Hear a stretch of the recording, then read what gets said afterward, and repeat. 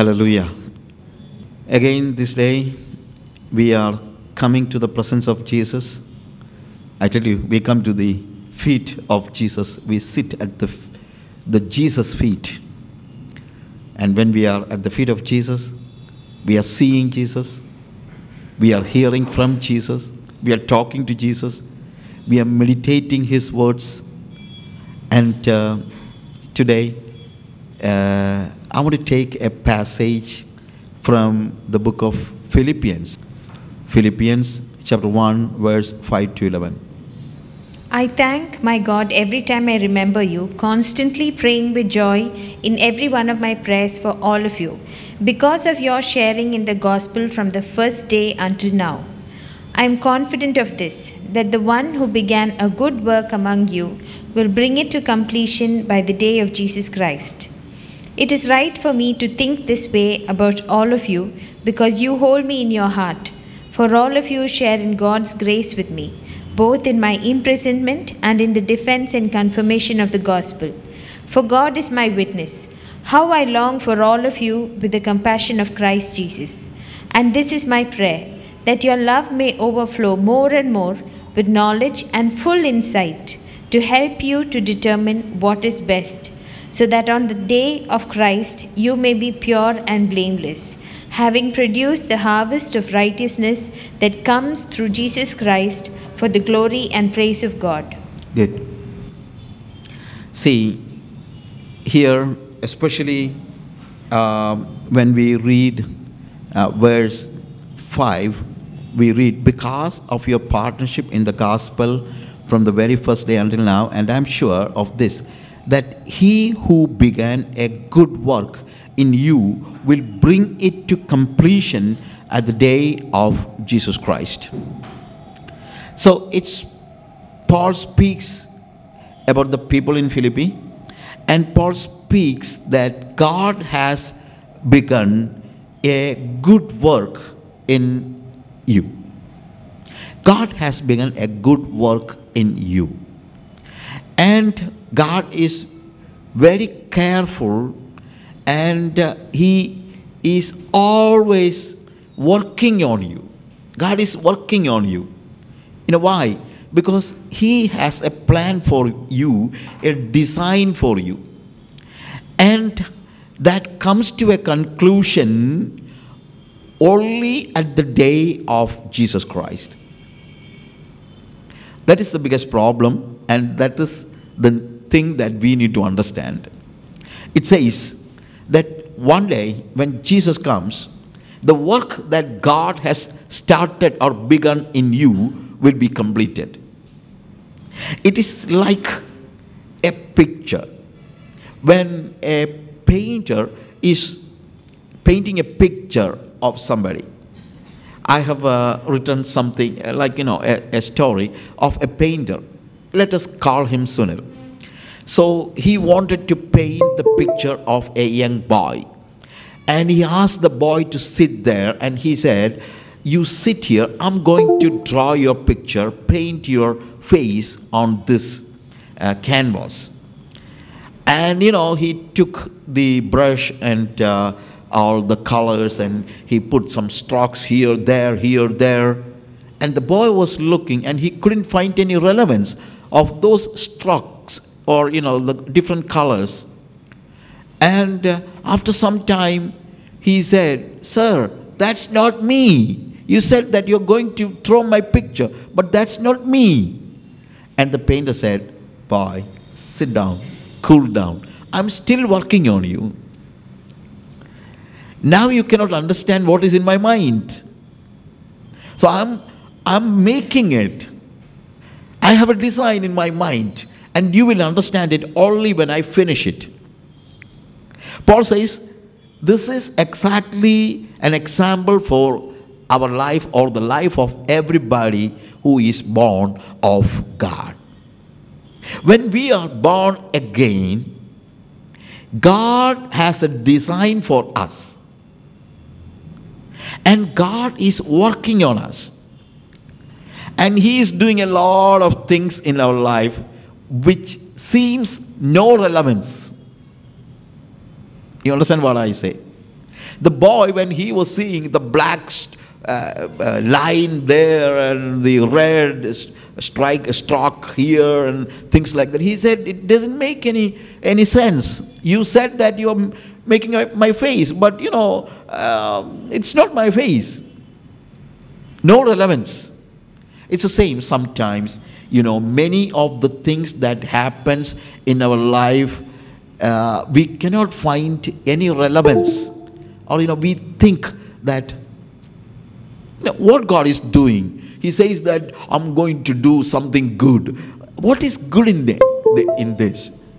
When sometimes a disease is we are afflicted with a disease, maybe sometimes big disease, or sometimes a kind of failure. We expected a great success, but failure, maybe in the business or in studies of our children, or maybe sometimes we are losing our job, or anything. And sometimes we are misunderstood by others. Okay, and sometimes that happens, and we are asking, Lord, why this is happening to me? Why? What is the relevance? What are you going to do with this? What is good in it? You get my point?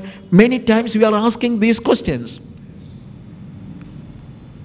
Everybody has some kind of problems, and we are complaining, I don't think there is any relevance. I don't find any relevance in these things. And that's the reason why many people complain, why God has done it to me. And that is natural, because we are human beings. I always say, don't play super spiritual, nothing like that. Sometimes we are fearful, sometimes we are afflicted, sometimes we cannot bear things. Many times, we have struggles. We need to accept. It's a reality.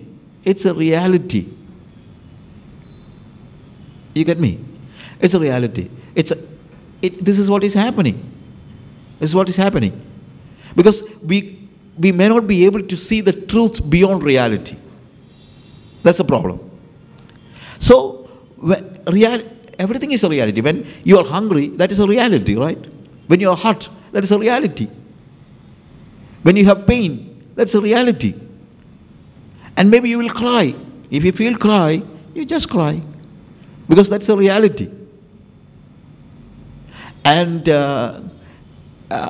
if you do not know the truth beyond your experience, maybe you will complain, and maybe you will ask God, why?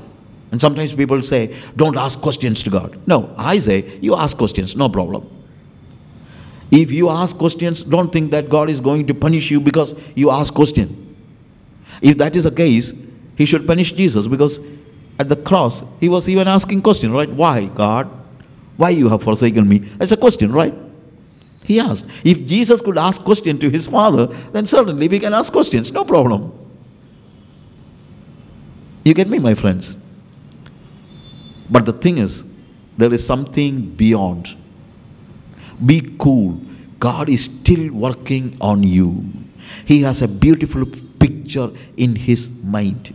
Allow him to finish it. We are always complaining because we are not seeing the complete picture. We see things partially and we are complaining. We are human beings, and God will not punish you just because you asked a question and things like that. But I say, it is good if you can go beyond your experience and see the truths. That's why Paul says here that, God has something in your mind, and he has begun a good work in you, and he will finish it. He will complete it. I'm sure of this, that he who began a good work in you will bring it to completion at the day of Jesus Christ. What does it mean? Only at the day of Jesus Christ we will know what was in the mind of Jesus. All the things that is happening in between, God is, making or putting a stroke or a line or something like that, which seems irrelevant to us, but it fits in the picture or the design of God. So we need to understand that Paul is writing this letter when he was in prison. That's the thing that we need to understand. He was not writing it in an air-conditioned room. He was not writing it when he was getting all kind of honor and everything. He was in the prison when he was writing this book. And even when he was in prison, he says, even my prison has a relevance. When I was shut in the prison, I thought this is irrelevant. But I know that there is a relevance for my prison in the eyes of God, because that is perfectly fitting to the design God has in his mind. That's what he says. In verse 12 onwards, when we read, he says, I want you to know, brothers, that what has happened to me has really served to advance the gospel. See, when you are shut inside a prison, do you think that it will work as a means to advance gospel? Naturally, we say, when I'm in prison, when I am shut down in a prison, that is a hindrance to the advancement of gospel, right? Naturally, that's a hindrance for the advancement of gospel. That's the only thing we will say.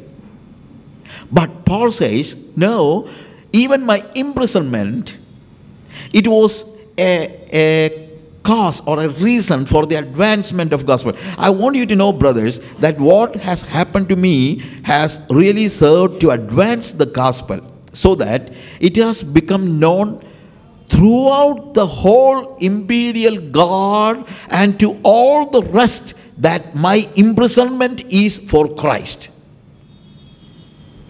See, all the soldiers, they were asking, why this man is in the prison?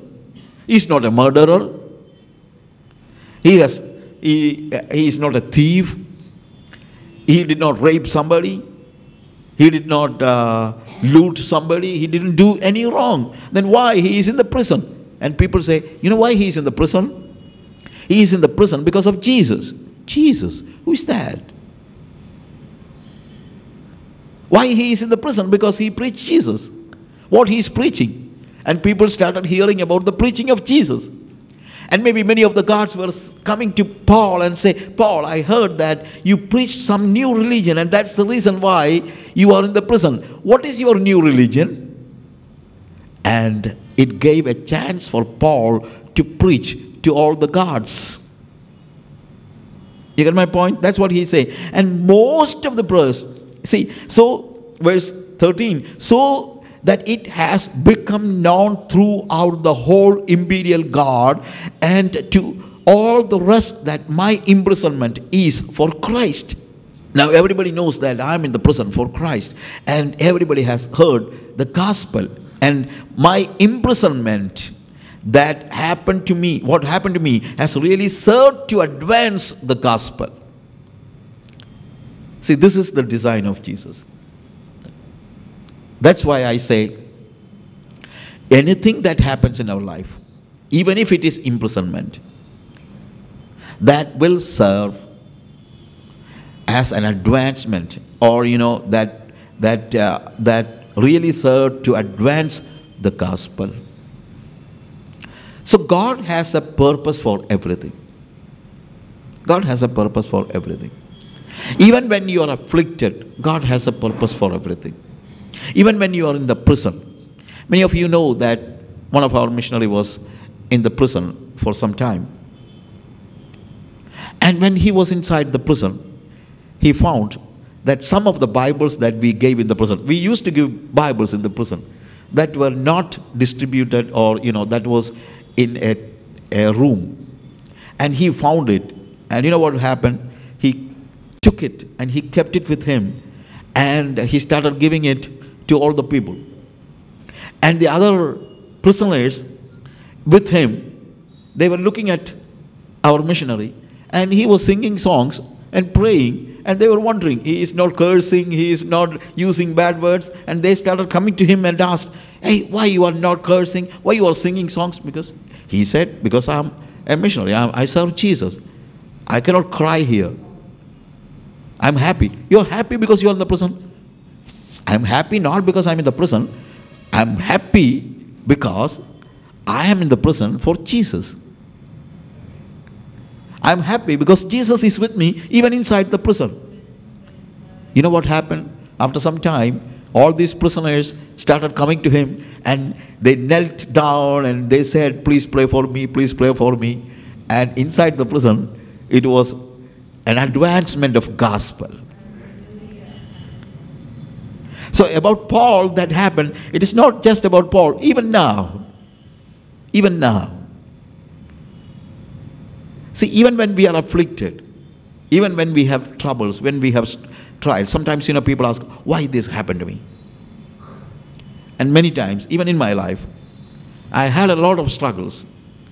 And I thank God because now I can console the people who are going through the same struggles.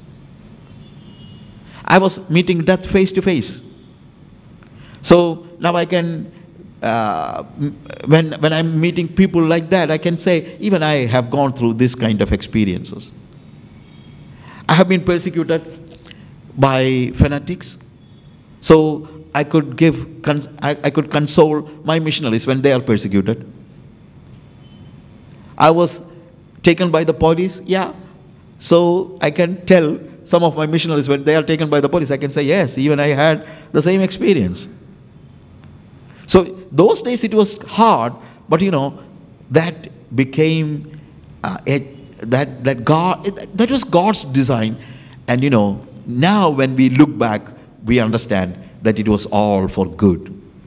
So he has started a good work in us. Take the case of John Bunyan. You all know John Bunyan, who wrote the book Pilgrim Progress. When he wrote the Pilgrim Progress, when he was in the prison.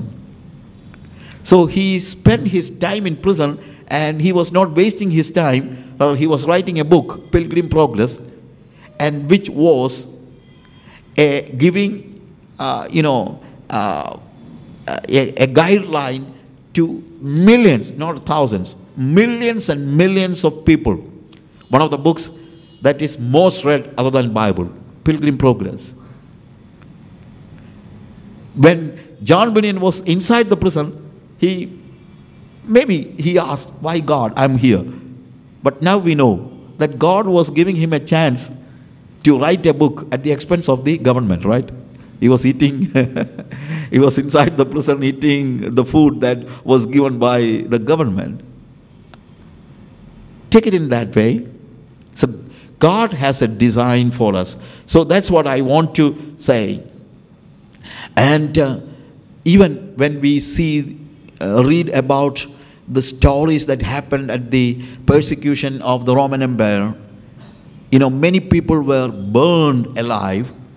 And many people were thrown in the den of lions. And I have read that many soldiers accepted Jesus because they saw the courage of the saints when they were meeting death face to face. And it is said that they were singing when they were dying. They were not crying, they were singing. And that was something that made the authorities mad. And even the king said, why they are singing when they're dying? So that gave a chance for people to share gospel to the people. So what I said, the afflictions that we have, maybe sometimes it will be a cause for the advancement of gospel. And the Bible says in Ephesians chapter 2 verse 10 that we are the workmanship of God. Poema. Workmanship. That's a word which denotes the work of a weaver.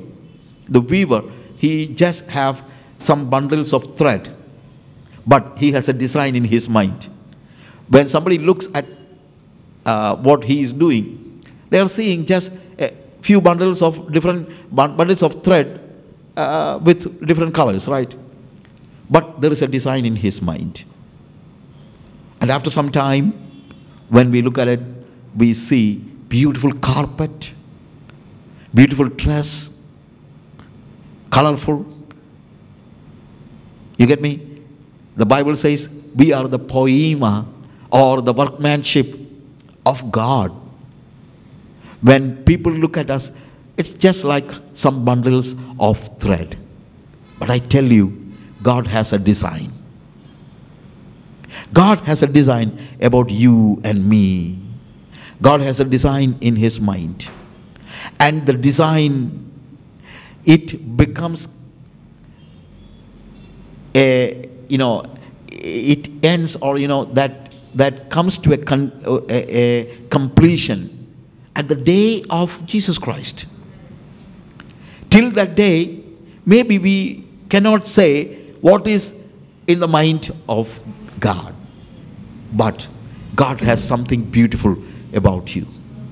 And he is still working on you. And he is still working on you. And that's what we want to understand, that God is always thinking about us. And he is even the minute thread, the weaver. That's the reason why I said about the weaver. The weaver, some thread, it goes only, there's some color, it maybe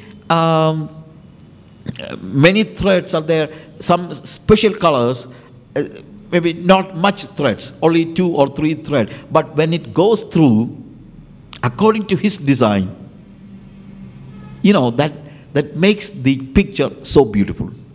So at the day of Jesus Christ, when we reach eternity, we will know that everything that happened in our life, maybe that is a disease, I told you, an affliction, anything, we do not know, but maybe that is a golden thread that makes our life beautiful. When we reach there, that's what we see there. In verse 10, we see, so that we may approve. See, that's what Paul says. Verse 9 onwards, and it is my prayer that your love may abound more and more with knowledge and all discernment, so that you may approve what is excellent, and so be pure and blameless for the day of Christ. So when we reach God, see, we need to see that we are approved. Our excellence is approved. So we need to be obedient to God for that. Don't say, don't do that in my life. Don't say to Jesus. Don't say to God, Lord, I cannot bear it. Yes, it is difficult, but God, he will give you the power to bear it. Because the Bible promises that God will never test you beyond your capacity. So what all things, everything and anything that happens in your life, be cool. It's difficult. It's difficult. I'm not saying that it is easy, but be cool. And whenever you face a struggle, a trouble in your life, understand that God is still working on you. And one day it will come to a conclusion. There's a song like this. It says, something beautiful, something good. All your confusion he understands. All you have to offer him is brokenness and scrap. God is not asking you to give him big things. He is asking you to give your brokenness and scrap. You know scrap, right? Something that doesn't have any value. Scrap. But give it to God. Sometimes we say, oh, I'm just like scrap. There's nothing beautiful in me. Don't worry. Give the scrap to God. Give your brokenness to God. Give your brokenness to God. And he will do something beautiful in you. This day I ask you, my friends, give your brokenness to God. Give your scrap to God. He's still working on you. Something beautiful He is going to make at the day of Christ that will come to conclusion. He's still working on you. Let's close our eyes. Lord, we come to your presence, O God. Many times the things that is happening in our life, the afflictions that we have, the confusion that we have, we don't understand. But Lord, we know you can make it beautiful. We give our brokenness to you, O God. We give the scrap, only the scrap, O God. That's the only thing that we have. But Lord, we know that you're going to make something beautiful. And Lord, we are looking for the day of Jesus, the day of the Lord. That Lord, we know that everything will come to a completion in that day. And thank you, Jesus, because you are working on us. We know that you will make it beautiful. In Jesus' precious name we pray. Amen.